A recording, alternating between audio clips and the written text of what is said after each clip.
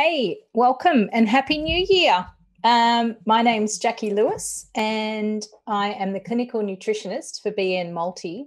And each Tuesday, either myself on my own or a guest, or in this instance, I think there's about 30 guests. So I'm pretty excited about this one. Join here on the BN Multi page and we talk about just current issues relating to post-weight loss surgery, your general health, any weird things your body might be doing. We talk about stalls, we talk about nutrition, exercise, all those sorts of things. And it's a regular weekly Tuesday at 7 p.m. Brisbane time. So welcome and Happy New Year. I hope everyone had a safe and happy time with family and maybe even a little bit of a holiday. I'm just going to let in all of the guests from the waiting room in our Zoom meeting. We're going to talk tonight about our January challenge. Here comes everyone. It's a bit of excitement. Welcome. Hi, guys. Hi, Jacqui. How are you? Not too bad, thank you. It's That's Brenda. Brenda, how are you? Not bad. Great. There's a whole bunch of you joining, so I'll just work through that. Lots of people with their mics off, which is fine because I know it's a busy time in the house around this time of night. I've just kicked everybody out downstairs. So Happy New Year, firstly. And looks like everyone's pretty keen for a reset, get 2021 underway with our health as a main priority, which is fantastic. So tonight we're going to discuss a few different things. One of them, the main one, is the January challenge. So I'll give you a bit of insight into what our plans are for this year to help you keep on track and to create a group feel and to provide a place of support and education and motivation. So this year, each month we have a different health-related challenge. I'm not going to disclose what they are. This month's obviously is chopping out sugar from different sneaky places in the diet. So we'll talk about that. Coming up, we have, and of course, with the world being the way it is at the moment, we've had a bit of a delay in our delivery. So there's I'm just going to let this person in, sorry. And there is a new calendar, which we've done. It's like a desktop flip calendar, and it's obviously got the month of days on it, but each month has motivational topics and the monthly challenge. So you'll be able to pop it on your desk or on your kitchen bench or wherever you are on a regular basis, and refer to that as a way of keeping what we're aiming at top of mind for the month. And then everything we do in the group will be linked to that challenge as well. We're toying with the idea, and I'd like to get your feedback in the comments on this one. We're toying with the idea of creating some small groups of, say, 10 of you who stick together within our group as it's like a subgroup, and we can set it all up so that you've got people who are on the same journey with you and are working on the same challenge as you. And you guys can then communicate throughout the month of what you find's working for you or what you're struggling with, and then we can all talk about it on a more regular basis. And we're just wondering if that's something that is what you're looking for, firstly. So if you can pop in the chat just your thoughts on, you know, how much support you're looking for and whether you'd like to team up with some of the BN family from the group and, you know, support each other in that way along the journey. So it's an idea, and I think it's a great way of meeting people who are on the same journey. And also, here comes Katrina. Welcome, Katrina. And also, you know, finding everyone's got their own understanding and their own and their own experience and knowledge. And we can all pull that together and hopefully fast track it all for you.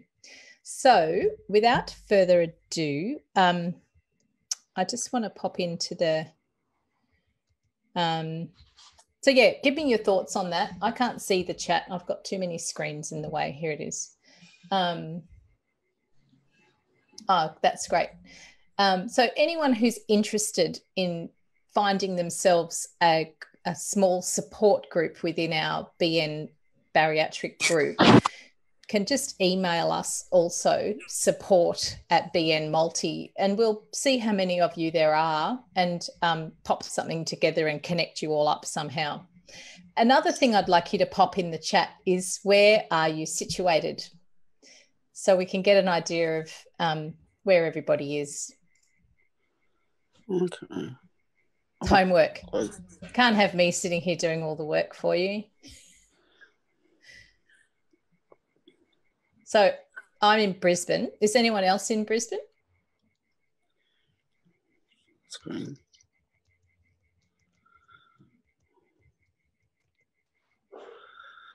Chat. In Brisbane? Yeah, great. Grafton, Brisbane. God, it was hot here today. It was nice to be inside. It was, I think it was about 34 at one stage when I got in the car. And then it was like 32 and bucketing down rain. And that was another special event. We've had lots of water and lots of humidity up this way. Melbourne. I grew up in Melbourne, Katrina. All the lovely people come from down there. I've done Melbourne, Sydney, and now Queensland. I think I'll stay here. Safest place at the moment. What a world. And so thank you for letting me know where you are. Also, let me know where sugar is sneaking in to your diet and what you think about that.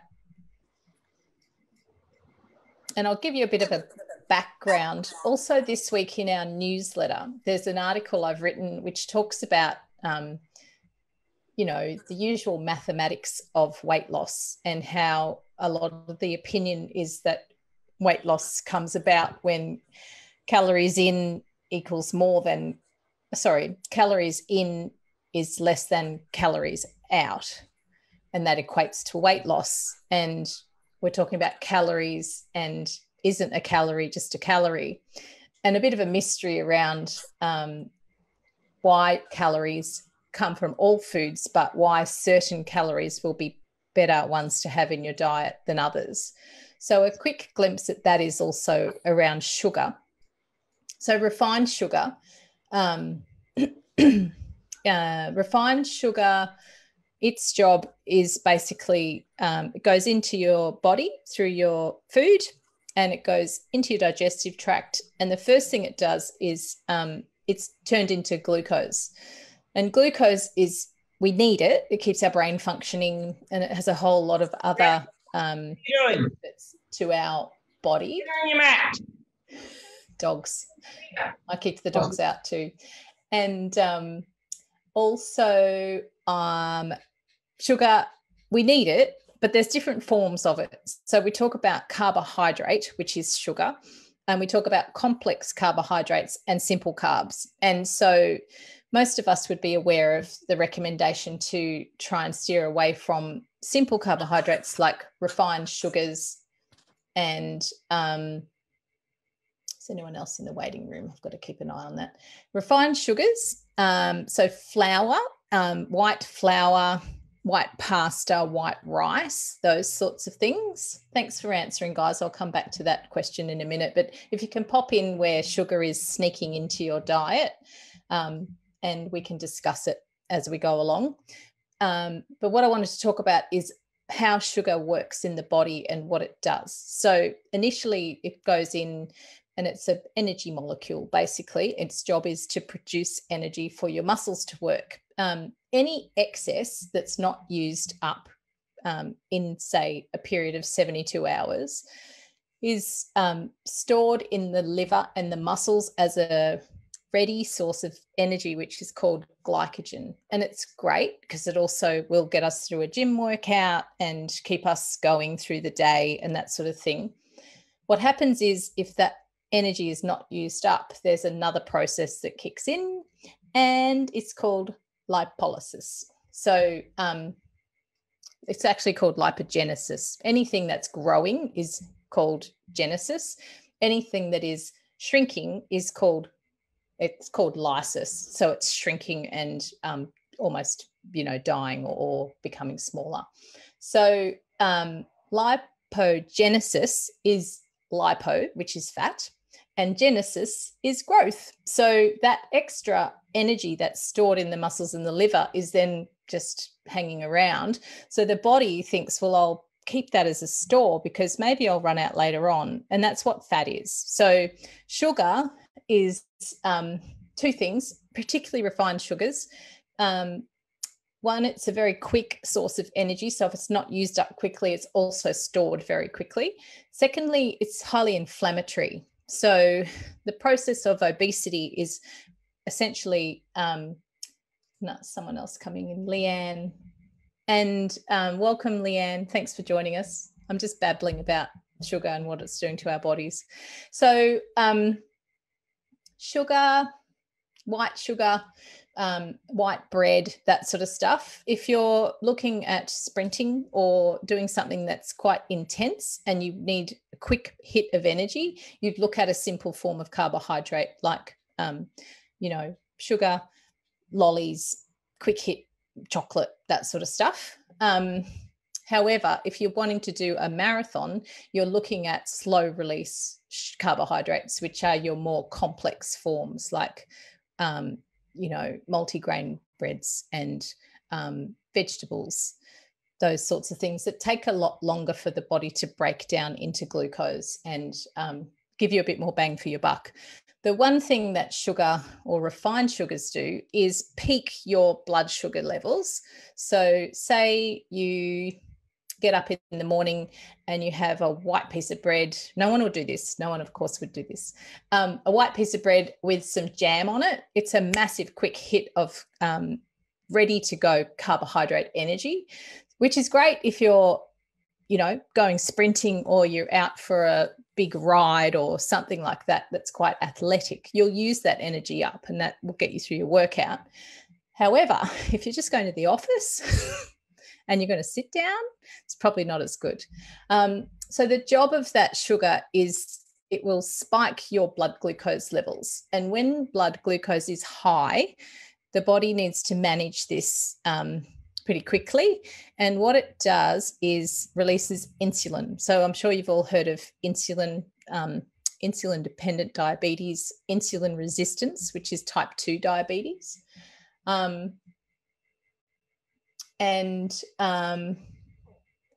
Also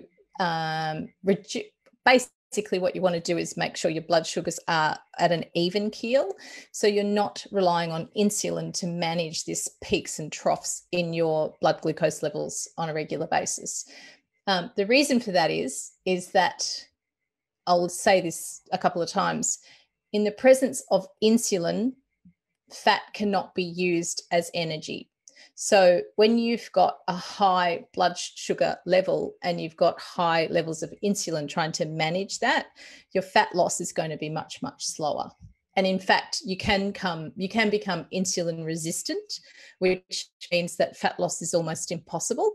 And you can also become what we call lipase resistant, which is another hormone that's used in the body to help with lipase. So lipase helping with fat loss. So when that gridlock is happening because there's been this constant influx of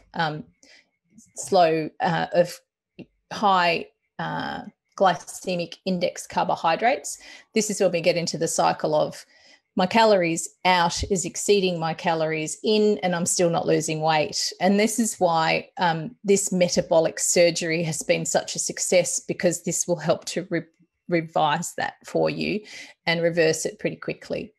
So I'll get to you in a moment, Leanne. I won't be long. So here is why we look at reducing sugar, increasing your complex carbohydrates and increasing your protein, because protein also has a whole lot of effects on your system, which will manage your blood glucose levels and keep them even and keep them quite low. So it's another reason that the high protein diet exists. So that's the rundown. There's more information in the news this week on all of that. It's a really good article on it. But it's, January, and it's a good time to start with a reset. And I don't know if you saw my images in the group on the weekend of clearing out the fridge, cleansing out the Christmas stuff, and replenishing it with food that's going to help our family to thrive this year as well. So it's a lot about keeping organised, and it's a lot about having a look at what's on your food labels and being kind of worded up on what's going on. So I'm going to see what Leanne's going to say. Hi, Leanne. Can you hear me? Hello, Leanne. I think you had a question. No, maybe not. Had your hand up, that's all. Sorry.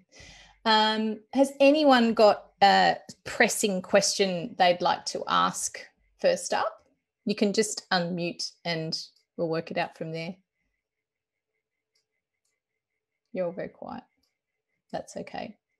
Hi, Jacqui. Brenda, great. Yep, just me. I have an issue, and I've had it.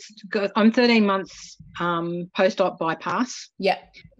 And I've been suffering a lot with trying to find foods that work, and obviously and everyone will have this issue as well with diarrhea really badly and that sort of stuff. And I haven't been able to identify what is right and what's wrong or anything like that. And I've been trying to do Benefiber and that sort of stuff, and that's not working. Yeah. So I just didn't know whether the product that you guys have, which is I think it's called Gut Health.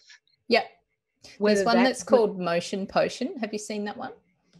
No, not really, no. There's two we stock. One is our own fibre, which is obviously very good. The other one, for that kind of loose stool and the unknown reasoning behind it, there's another product we have on the store which is called Motion Potion, and it's all about keeping things in motion. So it's lots of fibre, but it's also got some great stuff in it. If there's any inflammation in there or any foods that you're reacting to, it can kind of quell that reaction to some extent. It'll boost up your good microbes in the gut and kind of calm things down a little bit. Is it a continual is there always diarrhea? Do you mind me asking? Yeah, it is. It's I mean, obviously food's got to have some impact on it, obviously. And there was a time there I was trying red meats, but they're too fatty for me. So I've cut the red meats out. I can't process any type of salads at all. They just don't work at all. It's just nasty. And also for me, COVID has been a blessing for me because of the diarrhea and the wind. Yeah. If I had to be at work with this situation, I would not be there at all. Wow. Because I just couldn't do it. Yeah. And I've been tested with the doctors and that sort of stuff. Everything seems to be fine based on what all my bloods and everything like that. That's all fine. Yeah. I mean, obviously I'm malnutrition, and what's happening now is that's not absorbing anything. Yeah, and I've lost all muscle. Yeah. So there'd be it sounds to me, and I'm not diagnosing, but it would be worth exploring your enzymatic activity and looking at what your digestive enzymes are doing and the pancreas is doing. That's going to be helping with that. Also looking at your hydrochloric acid, like the level of stomach acid, because a lot of that is low. So there'll be some people have reflux, and as a result they think that there's lots of acid, but it can also be that there's not enough and that the food will just sit there and not get broken down very well. So then it's sitting in the tummy and it's refluxing back up again. In the in the stool, you might find if it's a loose stool all the time, you might find undigested particles of food as well, which would indicate that it's not being broken down by the enzymes or the acid. Yep. One thing I'd suggest is looking at either like a stool analysis. They do what's called a CDSA test, and they'll have a look at like what your bacterial load is, what there is a lot of, what there's not enough of. And then they can sort of more definitively come up with probiotics to help, because there's definitely certain strains you need more of than less. And that could be a way of balancing it out. But yeah, looking at it from that kind of perspective, it's like it's either a malabsorptive or almost like a dumping, isn't it? Yeah, well, that's what I was sort of thinking. It's like a dumping, but without the sweating or anything like that. They've given me Creon to take. So I'm only I was up to 10 tablets every time. What are you having? Wow. Smells like good. But now it's the next step, I think, is going to be the stool analysis and that sort of stuff. Because I just can't keep going because I've got no energy, and I expected to have a lot of energy by now, and I've just got nothing. And has it always been this way, or did it start after a particular point in time? It started basically from the beginning, I suppose, from when I went from being on liquids to being on soft or the solid foods more than anything. I also had trouble with, because I wasn't absorbing and I was having, my protein levels are very low. Yeah. So I'm on PeptiPro and that sort of stuff, because if I don't have that, then my ankles and stuff all balloon up, which apparently is all to do with the protein as well. So it's sort of been a vicious cycle at the moment. Oh, it's hard, And I would say have a look at it from that point of view, like what's going on in your gut that's not happy and not balanced, and then work back from there. Then look at, I mean, it sounds like every food is doing it, but you could look at like an elimination kind of process where you take out gluten. The first thing we do in this kind of situation for inflammation is take out gluten and dairy, and then have a rest and treat the gut, the motion potion, a few other different things that we would do from a kind of practitioner perspective. And then you test it and see what happens. So you can, my recommendation would be to see if you can remove gluten and dairy just for a period of time and just see if that makes any difference. But certainly if you want any more support in that regard, let us know, just send us an email. Dietitian is very helpful. You may need someone who's more like nutritional medicine or that kind of vein, where we're looking at systems that are not working and supporting those systems as well. Yeah, well, I see the bariatric dietitian that we have down here and that sort of stuff. And I'm already basically dairy free and gluten free, not fully, but basically. Yeah. Because I do know that it's playing up. But anyway, thank you for those ideas. Yeah, I hope that, and it helps everyone, because I think it's a very common situation, not an ongoing one, but certainly looking at then the nutrients that you're not absorbing and making sure you're supporting with good supplementation every day in the meantime. But sooner rather than later would be good. Yep, thank you. There you go. Thank you. And we're having a look at where sugar's sneaking in. You can probably see the answers here. Low-fat custard and frosty fruit icy poles, yum. And looking at alternatives, you can make your own that's not so, then you know at least what you're putting in there. On the site at the moment, we've got these new silicone, almost like a frosty fruit, not a frosty fruit, the Calippo icy pole.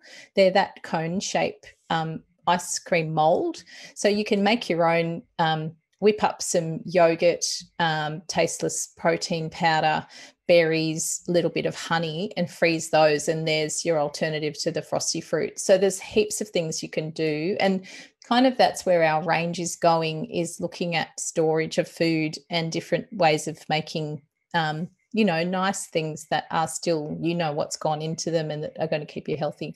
So looking at low fat custard, I've kicked sugar from my coffee altogether last year. I had no sugar in my coffee today, and I thought it would be horrible, and it wasn't too bad. Then For me at the moment, I've been having fruit with lactose-free ice cream, which is good. And then also if that's, if you are looking at eliminating that lactose-free ice cream, you might look at adding some yogurt and some berries or something like that gives you that same kind of experience that we're looking for, without the refined sugars in it as well. Ale says wine, peanut butter, and an awful lot of non-whole foods in the diet. Peanut butter, I like it because it fills me up and it's a good source of protein, but I buy I think it's Pix, P-I-X, or there's a few other brands that are pretty much just peanuts. And the kids won't eat it, which is great. So I've got my own peanut butter jar at home now.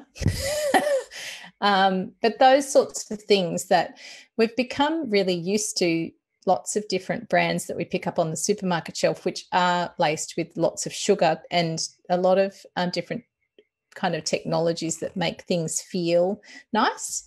So we're being sold to in a way because there's a lot of stuff that's going into food technology to keep us wanting more of their product. So when you're aware of that, you can kind of wean yourself off because you know that you're being played, in my opinion.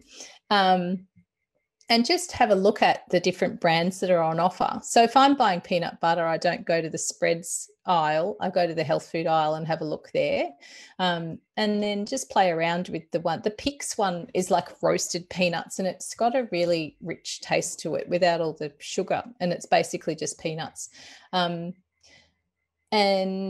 yeah, having a look at the removal of non-whole foods and why they are making you feel happy at the time and what other things you might do in their place. And I think I posted in the group today about, we can't just rip all these things out that give us pleasure, because we also have an innate need for that sweet taste. I mean, it's a range of tastes that our body looks for, and there's things that we need to get from our diet, and sweet is one of them, but it's like how much of it and where is it coming from? So 30, 40 years ago when grandma was cooking, we had stewed apple and cinnamon and some vanilla and maybe a little bit of brown sugar.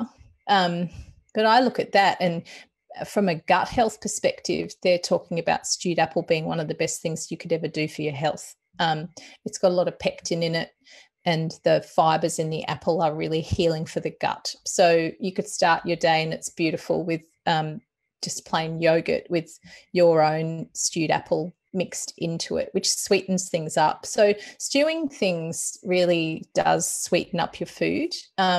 Stewed peaches are beautiful with just buy some nice vanilla essence, the thickest one you can find. And now that you don't eat a lot, you can go with the quality because you know that it will last you because you don't use that much of it. So you could make a batch of stewed peaches and add those into your brekkie with some yogurt and like hemp seeds or something like that. And it does become, as you change your palate and your tastes, and I did say that in the group, it's only a 3-week process, so hang in there. Those sorts of things will become your indulgence. And I know for some of you, it's like that would never be an indulgence, but there's things that I just love, like raspberries at the moment are in a really beautiful time of the season. And to me, they're a bit of an indulgence because they're never that cheap, but they do so many good things for you. I go to Costco and buy the big, I think it's almost a 2-kilo bag of mixed berries. And I mean, that's so much cheaper than buying fresh. And then you can keep them for as long as you need them. Pop a cup of them in a smoothie and they're rich in antioxidants and they bring in that sweetness without all the calories. So, you can snack on a whole big punnet of berries. It doesn't even have 100 calories in it. It's almost free. So those sorts of things. And having a look at, Pix. Yes, the Pix peanut butter is the one with the red writing on the jar. Yeah. And it's quite nice. It is quite nice. I'm going to make sure there's no one stuck up in the waiting room, which is good. Does anyone have any other questions about what our goals are this month? reset, kick up the, it's just nice to have a common goal, I think. And what I'll do is tie that into most of the things we do during the week. So places to look at these refined sugars or things that impact your insulin are also wine. So even when you're making a choice, if you are drinking wine, choose a red wine over a white wine or a rosé, which is very fashionable at the moment, but I don't like it. Red wine has some antioxidants in it, and the studies show that the 120 ml glass has quite a medicinal benefit. I mean, you could get the same benefit from food, don't get me wrong. I'm not saying wine is the only place to get your antioxidants from and your resveratrol and that sort of thing. But it's how you eat and why. So if I'm going to drink, I'll have red wine because white wine is too high in sugar and it gives you that sweet. So then everything you want after that is sweet. Alcohol will also increase your appetite. So then you're relaxed, you start to make poor food choices and you're more hungry. And the next day I find this very, because alcohol also dysregulates your blood sugars. So you find that you'll often go out for a meal, have a few glasses of wine, and you've had, more than you usually would have to eat and also to drink. And then you wake up hungry, and that's alcohol talking to you. It stuffs up your sleep and it helps you to crave carbohydrates. So I know January is a great month to talk about eliminating alcohol and at least regulating it to once or twice a week if it floats your boat still. And I think they do Feb fast as well. So everyone goes, nah, that's it. January, I'm giving it up. And then they leverage that and continue it on. There's another Facebook community that I think it's a 28-day challenge. You can do 28 days. You could do 2 months. You can do 6 months or 12, eliminating alcohol. And it's a whole support program. So if anyone's interested in that, I'll try and find it because it looks quite good. And I just can't remember the name of it. What else are we doing tonight? We had a couple of questions. Has anyone got anything else they want to say about sugar? You can just unmute and have a chat. Anyone? No, that's okay.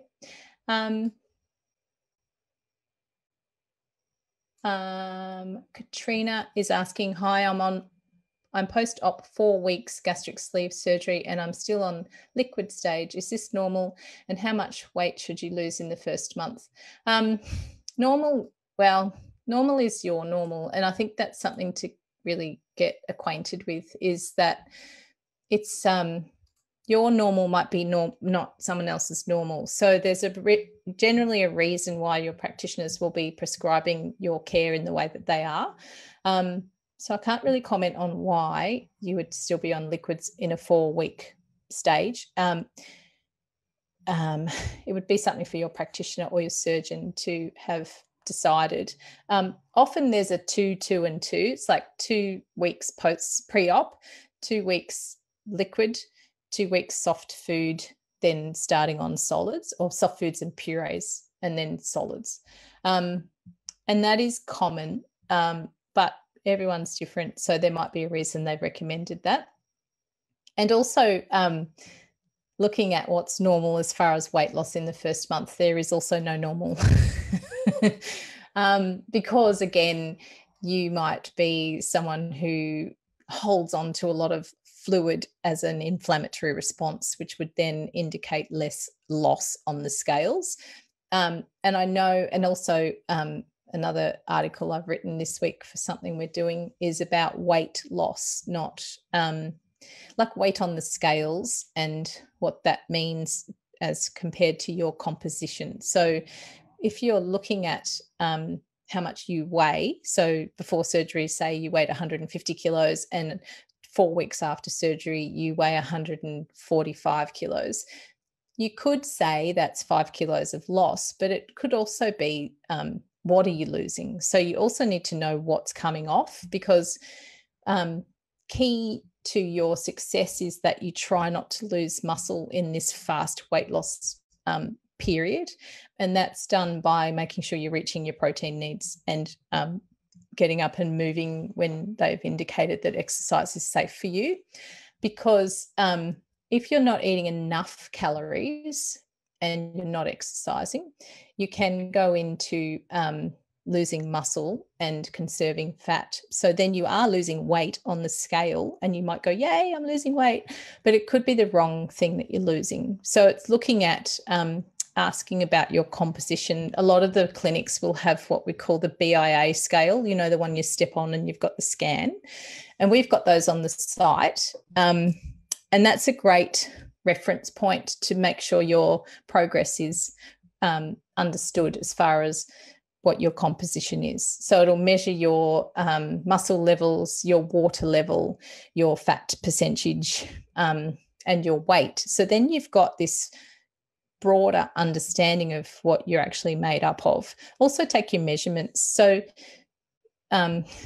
yes, we're having weight loss surgery, and I think we get a bit hung up on the weight loss, not fat loss or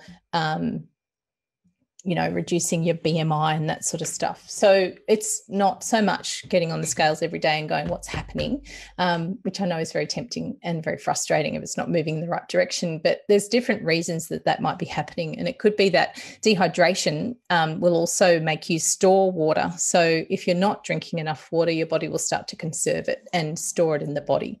Or it could be inflammation. You're recovering from surgery and there's an inflammatory response and a recovery period. And I also encourage people not to expect too much of themselves in that early stage, because there's certainly a lot of work going on and a reset of your endocrine system and all sorts of different things are happening. And I think because it's keyhole surgery, it doesn't look like much. So we kind of expect to keep on going, but you've really, particularly with bypass, both of the surgeries are a huge intervention, and I think they need to be respected for that as well. And we know that it's just a marathon, not a race. So hang in there, but yeah, monitor your weight and your progress from a kind of a broader perspective than just on the scales. Thank you. And let me see. So I've talked about wine, talked about peanut butter. All the good things have been discussed. And Maver's peanut butter is good. They do a good mixed nut butter, which has got extra protein in it. It's not peanut butter. I'll absolutely say it's not, but it's nice to put it in a smoothie if you want to thicken it up a little bit and give it a bit more body. And it's got almonds. There's other ones like the ABC almonds, Brazil nuts and cashews. That's really nice. Just nuts in general are really good for you, and they'll fill you up. They can be high in calories, so you have to watch how much of it you take, but they've also got really good fats in them that are great for your skin and your hair and all that sort of thing as well. So I think they've got a lot going for them in between meals. Also, Leanne wants to know, what milk do we use in smoothies? And that's dependent. About 2 months ago, I would have said I use full cream dairy milk, and I love it. And for my own different reasons, I've now removed dairy from my resume of food. And so I use soy, and soy is good. I usually use a Bon soy. There's a reason that, looking at your soy milks and how they're processed and what's added to them and how much sugar and all that sort of stuff. You need to be aware of that when you're taking out dairy, which is great for, it's got a good mineral profile with calcium and that sort of thing, but it's also got a lot of protein in it. And a lot of people say that cows should drink dairy milk. And until now, I've been a bit of an advocate for dairy because I love it. But check what you're drinking if you're replacing dairy. Be a bit fussy about the milks that you use. I find almond milk, when you look at the pack, it's got like 2% almonds in it, and I don't know what the rest of it is. It's just water and a bit of sugar in a lot of cases. You can make your own.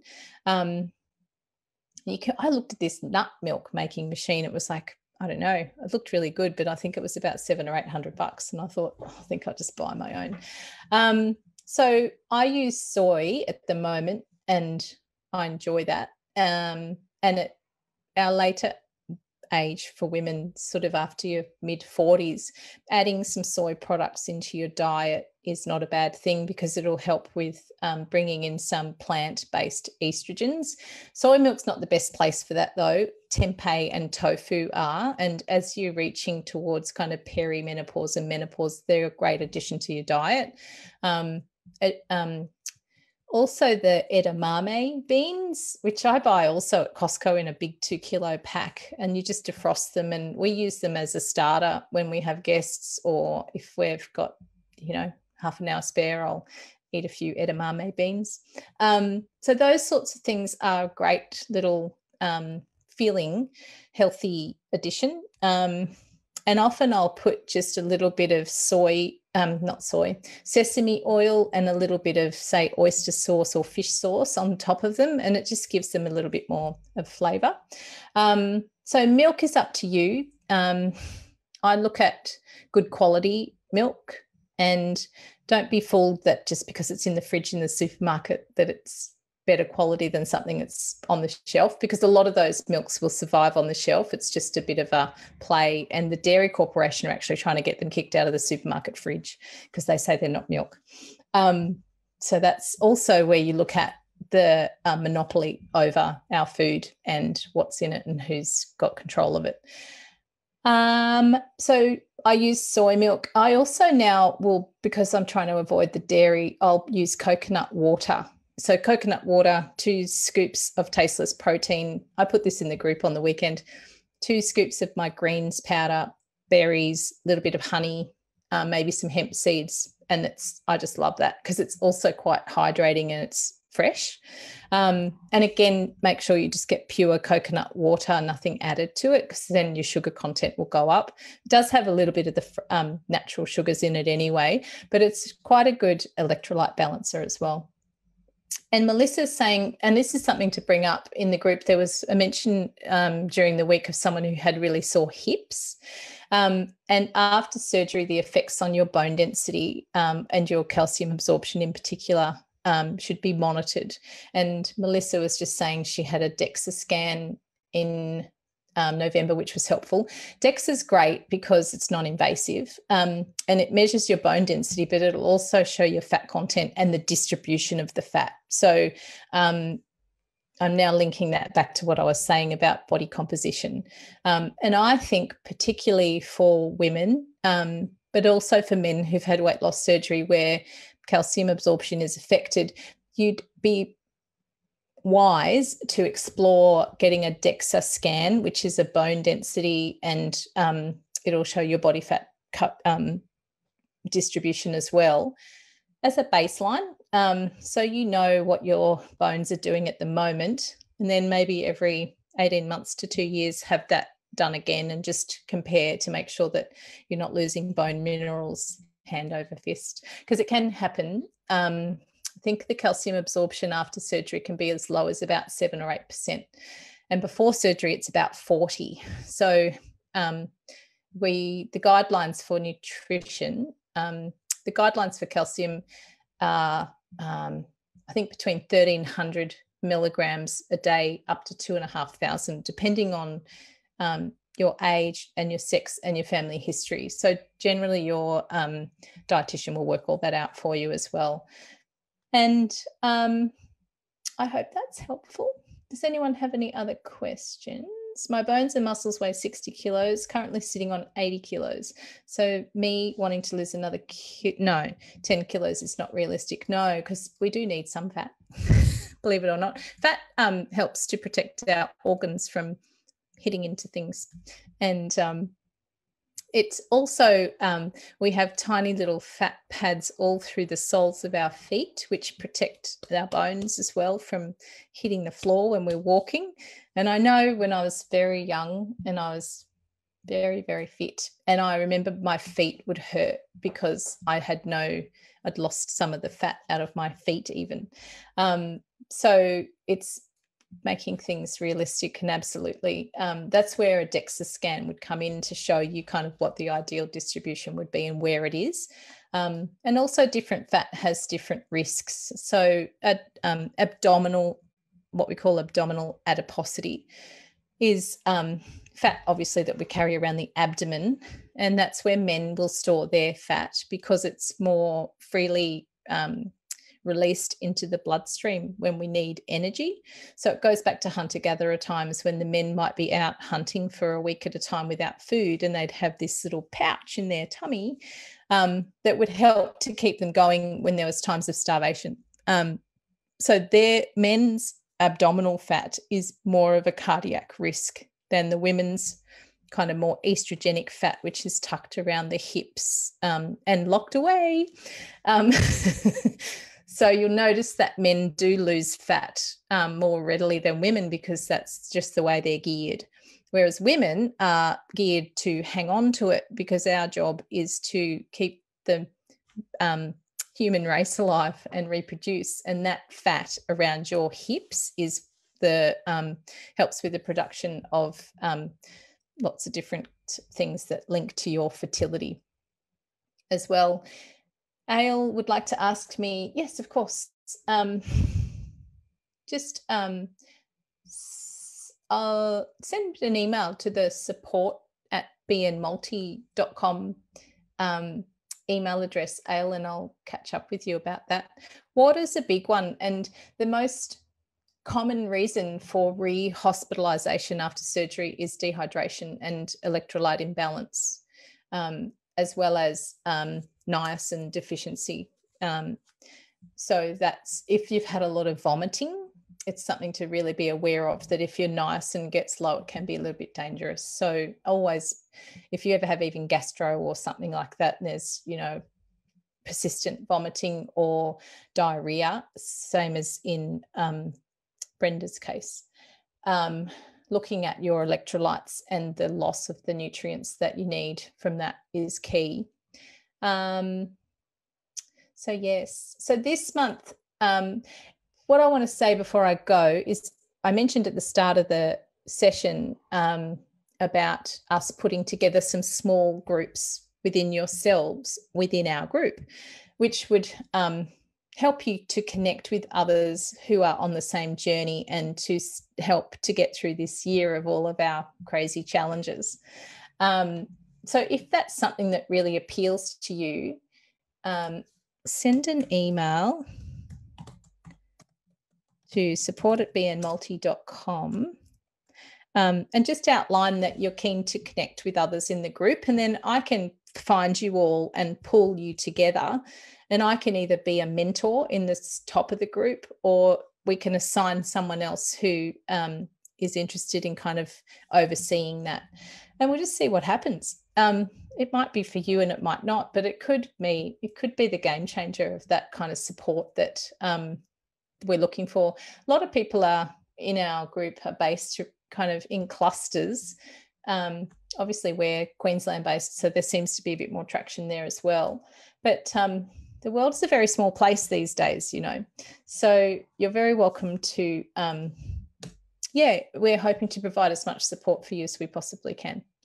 And I think I might have covered everything. I'm going to keep these next lot of challenges as a bit of a secret, but we will announce when the calendars arrive. There's also a book that we've produced. It's called 15 Things, and it's an outline of a whole lot of different ways of also implementing strategies to keep you on the path to success. So they'll be sold either individually or as a bundle, and they won't be expensive, but they'll be very helpful. And also keep in touch with us if you're looking for recipe ideas or support. And one more question from Katerina. Is it normal to feel hungry all the time? You're quite just past, I think I read you were just over 4 weeks. Again, it's what's common and what's not common. Again, hopefully you're still in touch with your team at this early stage, and I would take these questions to your practitioner and just, you're still on liquids and that sort of thing, and 4 weeks of that will certainly make it challenging to feel energetic, and also to feel satisfied if you're not taking in that protein with each meal. So perhaps I would guide you towards writing down maybe what you've taken in over the last week, taking it to your dietitian, talking about what you're feeling and how things are progressing for you. Because it may be that there's a calorie deficit there that's too large. So when calories are too low, or even protein is too low, weight loss will be quite slow because the body will just be in a holding pattern. So it might be worth exploring just what your day of sustenance looks like and how that is meeting your needs for nutrition as well. Because if you're hungry all the time as well, it may be that they're just not substantial enough to keep you full. There's other things that can be going on, things like reflux, or maybe that's probably the main other thing I would look at as well. But these are certainly at this early stage definitely questions for your team. Start with your dietitian, and then if she'll rule out anything that's mechanical or structural, and work with you from a dietary perspective. If she suspects there's something else there, she'll certainly know what that would look like, and she'll know to refer you on as and be cared for. So I hope that answers your question. And then I will see. Oh, thank you, Brenda. It's nice to be able to support you all. And I reckon we could probably call it a wrap. In the group during the week, I'm going to call on those who are taking part in the challenge, whether you're here or not tonight, and just kind of see how things are going and what you're feeling. What you will find when you're reducing sugar, I forgot to mention this, is that it's a good sugar will feed different bacteria, and in particular candida. And candida can make you hungry because it needs to be fed, and it will be feeding the cravings. So that one's also a good, if you're hungry all the time, you could look at we call it small intestinal bacterial overgrowth, or SIBO. You can have a look at what your bacterial makeup is. If it's high in candida and things that like lots of sugar, there will be craving and that sort of thing as well. Another thing I think they test for quite a bit is the H. pylori, which is Helicobacter pylori, and that's a major contributor to overweight and ulcers. So it's a good one to check for if you're finding, and they often will do it before your surgery. Some will do it, actually, they remove the stomach and they send it away to be tested for H. pylori, and then they'll treat it. It's very prevalent. And it's something that'd be great to clean up, because it will certainly help with your weight loss as well. So there's a lot of different things we can check for when things aren't going completely to plan. And those kind of, the gut health perspective is a huge one as well. So I think we'll wrap it up. Keep your eye on the group and clean out your cupboards. Add some berries into your life and kick out the wine. It all sounds like a lot of fun, doesn't it? So thanks for joining us. And hey, I like your little clap there, Brenda. And please, if you've got any other questions, just post them in the group during the week and we'll chat about them. These lives with all of you on board we'll do maybe once a month. And then I'll see if I can get some other exciting guests on as well. And keep an eye on the podcast. We've got some good ones coming up. Who's next? I've lost track. I'm so far ahead of myself, I've lost track. So have a wonderful week and welcome to 2021. Let's see what happens. See you next week. How do I?